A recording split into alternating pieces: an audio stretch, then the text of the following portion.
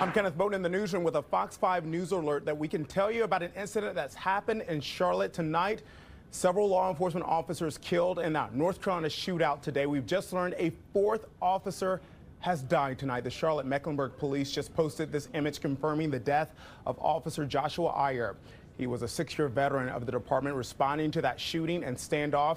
The first 3 victims killed were part of a U.S. Marshals Fugitive task force searching for a wanted felon at a home in Charlotte when they say he opened fire on them.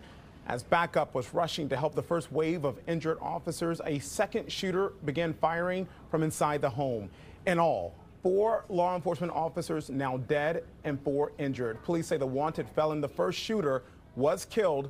No word on that second shooter, but we know that right now police are questioning 2 persons of interest found when officers moved in on that house here in Washington. We're told President Biden and the Attorney General are closely monitoring the situation as the investigation continues.